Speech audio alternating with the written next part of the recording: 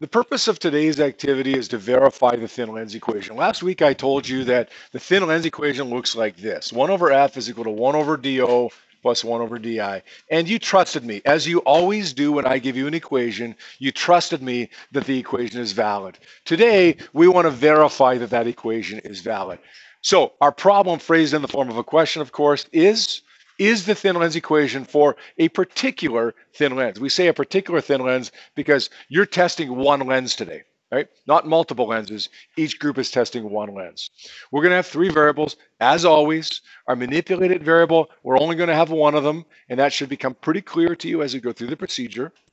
The responding variable, we're only going to have one of them. The control variables, we got all kinds of them, right? The temperature of the air, do you want to list that one? Sure, that's fine. Do I really care about that? Not so much. I care about the one or the ones that are critical to this experiment. What absolutely can't be changed, or it will mess up this experiment entirely. And I think if you just give it a little bit of thought after we've gone through the procedure, it should be fairly obvious to you, like it usually is if you give it some thought. What is this going to look like?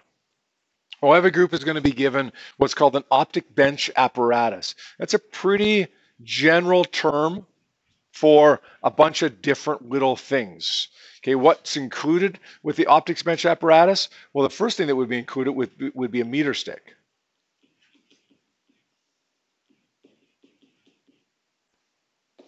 Also included with the optics bench apparatus would be 2 holders for meter sticks. You can only see one of them on here.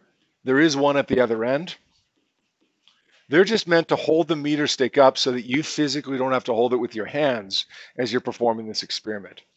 In addition to the meter stick holders and the meter stick, you're going to have a candle and a candle holder, a lens and a lens holder, a screen and a screen holder. So these 3 things, the candle, which is going to serve as our object, the lens, which of course is critical to this activity, and the screen, which we're going to see the image on, plus something to hold all 3 of those things on this meter stick. Does that make sense? All right. Here's how the activity is going to go. This procedure is on Google Classroom, so you don't need to write this if you don't want to. Okay, what I want you to do is first obtain the apparatus, and then very shortly thereafter, get the focal length of your lens. I showed you how to do that last week, right? You want to focus on a far off object. Take the lens, put it on a meter stick, look at an object that's far off. We got a beautiful day today. It's bright sun outside, so everything outside is reflecting lots of light. We should be able to get a perfect image on our screen to determine what the focal length is. Aim the lens at something far off and then move the card on the meter stick like this back and forth until you see the image of whatever you're aiming at on the card. It will be upside down, but if you're aiming at something far off, then the distance between the lens and the screen, when you get the focused image on the screen, that will be your focal length. Now, I'm going to make a suggestion to you. Last class, we found that the easiest place to find the focal length was at the end of the hallway. We turned off the lights in the hallway down there so that where we were looking at it from, observing the image, was dark, relatively dark, that is, and we were aiming at something far off, like condos across the street or whatever the case may be. We saw a really good, sharp, focused image pretty quickly. It doesn't really matter where you do it, but bottom line is, where you do it, the place you do it from needs to be fairly dark, and the place that you're looking at needs to be quite bright, and it needs to be far away. All right, so once you got the focal length of the lens, what are you going to do? Well, then you got to start changing the distance from the lens to the object. You need to start changing the distance from the lens to the object. We'll call that the object distance. Now, the way you're going to do that, though, doesn't really matter, but I'm going to tell you the best way to do that just for making things work the best. Technically, it doesn't matter whether we move this or this, that's going to change the object distance. But I'm telling you the best way to do it, to make this work the easiest, is to keep this in the same place for the entire experiment at the end of the meter stick. And then move this, move the lens. That's the best way to manipulate the object distance, is to move the lens. Okay, it doesn't really matter if you move the candle, but it's easier if you move the lens. And then what are you going to do with the card? Well, now you want to move that back and forth until you see a focused image of your candle. You will not see the image at the focal length because the object isn't that far away, right? Our object is, 15, 20, 30 centimeters away. Our image is going to be formed in a different spot. So you're going to have to find a new location for the image distance that is not corresponding to the focal length. Then what do? Repeat it. Come up with a bigger object distance, and then find your new image distance by moving the card. Step 3 or trial 3, give me a bigger object distance, and then find your new image distance that corresponds to that. Make sense? Be careful when you're measuring it. This will be your object distance, and this is what you're changing, the distance from the candle to the lens. This will be your image distance. That is, whenever you find a focused image, that will be your image distance, which of course is going to change, but change in response to your object distance. When you're looking for an image, this is what you should see. A flame, right? Sometimes you're going to see this, and sometimes you're going to look at this and say, is that an image? If you're asking yourself the question, is it a focused image? The answer is no, it is not. If you've got what you're looking for, you'll know it. If you're not sure, then you don't have what you're looking for. That's a flame. This is just light. You're going to always see light going through the lens. That's not what we're looking for. We're looking for a flame, and it's going to be upside down, sometimes bigger, sometimes smaller. Now, one word of caution I should have mentioned when I gave you the procedure. If your focal length is 10 centimeters, and for some of you it could be, okay, the focal length for all of you is probably going to be in the range of 10 to 20.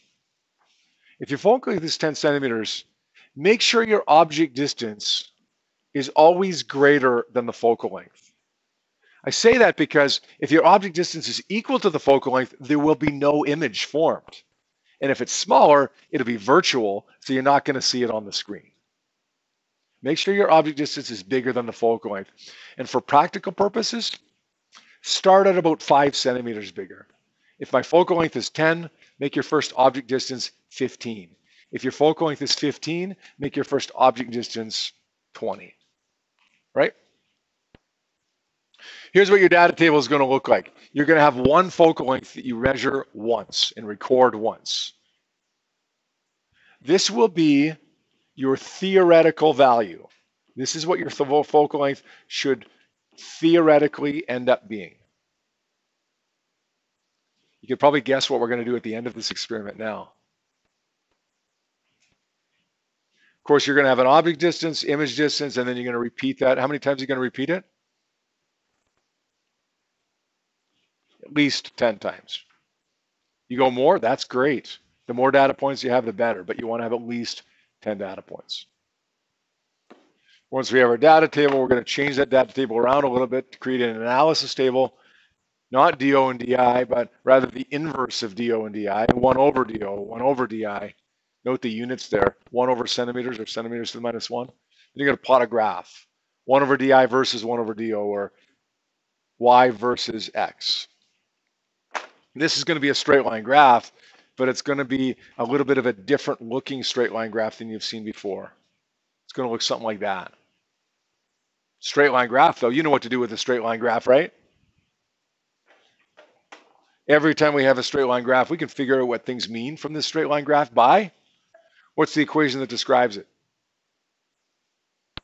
I don't care if it's sloping downwards or sloping upwards like it usually does. What's the equation that describes it?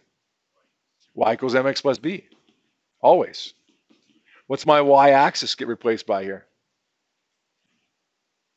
What's on my y-axis? 1 over di. M is the slope.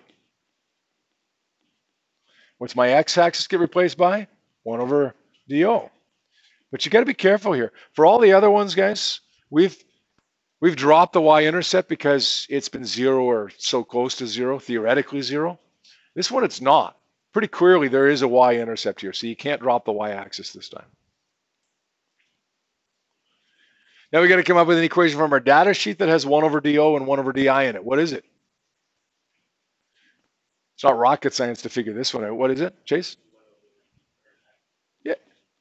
Yeah, 1 over f is equal to 1 over dO plus 1 over di. Now let's just rearrange this to solve for the same variable, 1 over di. Looks like this. 1 over di is equal to negative 1 over dO plus 1 over f. Now, some of you may say, well, I would have went 1 over f minus 1 over dO. That's correct. The only reason I did it in this order is because that's the order that the first equation appears in. di, dO, and then something else. We want it to look as much as possible like that first equation. And now we start crossing things off. 1 over di appears in both, 1 over dO appears in both. What am I left with? The slope is equal to, anybody think they have this one? What is it? Negative, yeah, negative what? Negative 1. That's kind of wacky, right? Kenway, your slope will be negative 1 with your lens. Logan, your slope will be negative 1 with your lens. Okay, Rachel, your slope will be negative 1 with your lens. So that's not going to give me much, right? If we all get a slope of negative 1, theoretically, could be 0.99, right? But theoretically negative 1, that's not going to tell me much. So what I'm going to do is look at the y-intercept. The y-intercept will be equal to, anyone? 1 over f, right? 1 over dO plus b, 1 over dO plus 1 over f. That's what we care about here. We're going to say b, the y-intercept, is 1 over the focal length, or the focal length is 1 over the y-intercept. This is my actual value of the focal length, the value that I determined through an experiment. So now we assumed that the equation was correct. We wanted to verify if the equation was correct. Well, basically, if the focal length that we just got from the experiment is the same as the focal length that we determined initially within 10%, then we can say that my assumption must be correct. In other words, the lens equation is valid. So go back and determine the percent difference by saying actual minus theoretical over the theoretical value times 100. And again, your magic number, it's pretty arbitrary, but we always say the magic number is 10%. If we're less than 10%, we're good. If we're greater than 10%, we're not so good. Then, of course, you need your conclusion. Is it valid? How do you know? And your sources of error. We always want to have usually 3 good sources of error plus suggestions for improvement. But sometimes we let you get away with 2 good sources of error if they're really, really good.